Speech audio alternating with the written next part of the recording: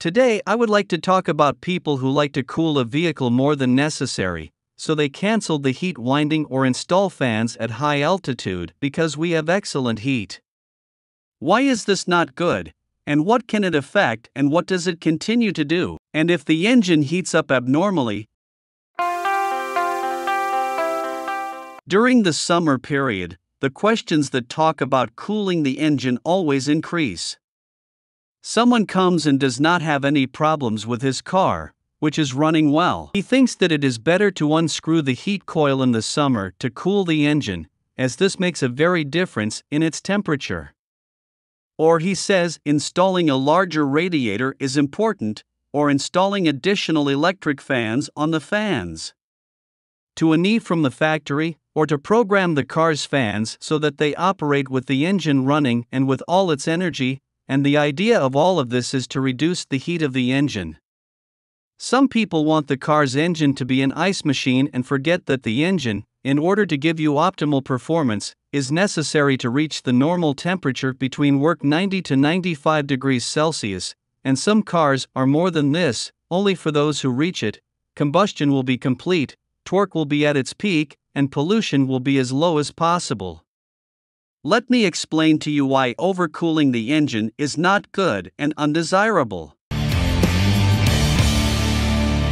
The spark plugs have a known operating number, or what is called the heating range. If they do not reach the required temperature or take more time to reach the spark strength and effectiveness, they will not be at their best. Worse still, combustion will not be complete and carbon will begin to accumulate on the spark plug lens, and thus the torque will not be excellent. The oxygen sensor is the nose of the computer. It is a small battery that reacts and operates with heat. Yes, a small battery needs a certain temperature in order to operate. It sends a signal or voltage to the computer. When you start the engine, the computer starts and orders the sprayer to pour. Certain quantities of fuel are based on what is pre-programmed, not on the data that comes from the oxygen sensor. The computer is in an open loop state, or an open circuit, because the sensor has not yet heated up and therefore does not give information to the computer, but when the sensor heats up, the computer enters a closed loop state, or a closed circuit. He then sends his analysis to the computer, and accordingly, the computer increases or decreases the required percentage of fuel according to the working conditions of the engine.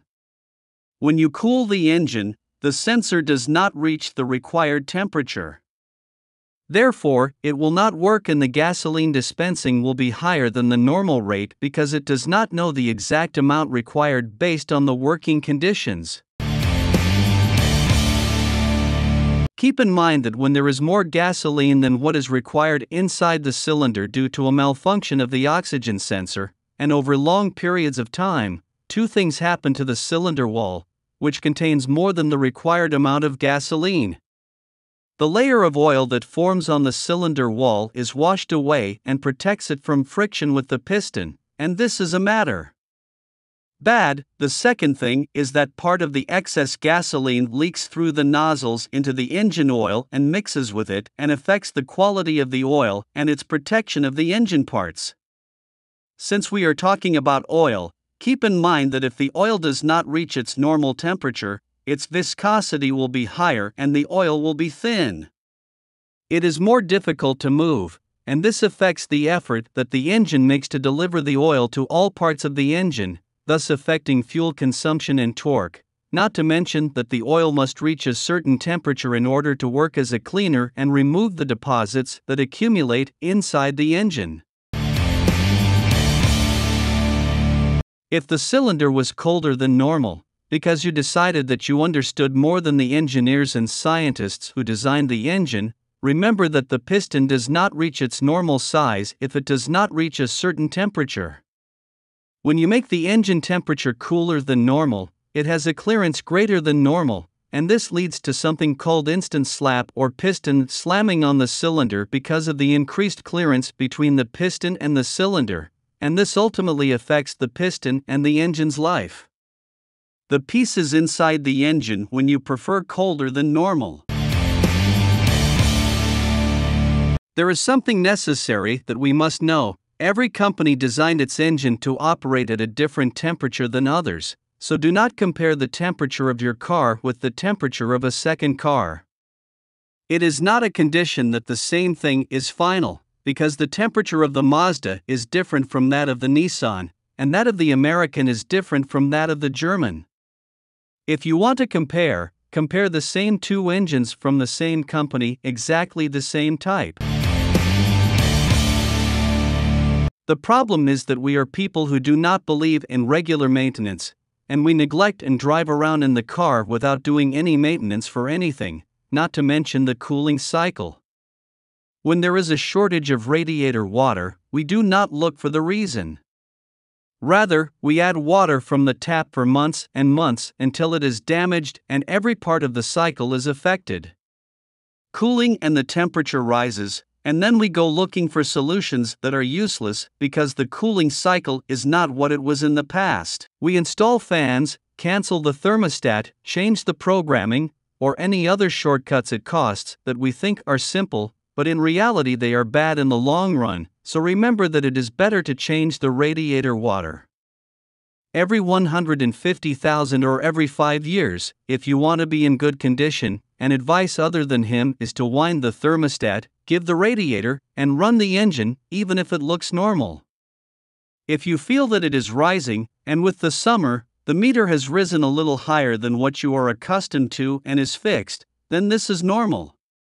The important thing is that it does not rise and remains rising. In the summer, you will see if your car heats up to an abnormal degree. Stand on the side in a safe place and open the hood if the water does not boil, or there is no water coming out, and I noticed that the reserve tank is full of water, but the engine is hot. Let the engine run, turn off the air conditioner, and turn on the heater at the highest level. This makes the temperature go down faster through the heater, but be careful not to unscrew the radiator cap. Leave the engine running for a few minutes until the temperature drops, and then turn it off. The engine and leave it completely until it cools down, then try to find out the cause of the heat, and if you find that the water is boiling outside the engine, turn off the engine directly and open the hood and leave it open until it cools completely. Summary: dismantling the thermostat, installing additional fans, changing the programming of the fans, and you will be happy. Note that the temperature is always under something that is not good in the long run. The correct thing is that you do regular maintenance, and if the temperature is abnormal, you look for the reason and fix it, even if it is expensive, because it will be more expensive later.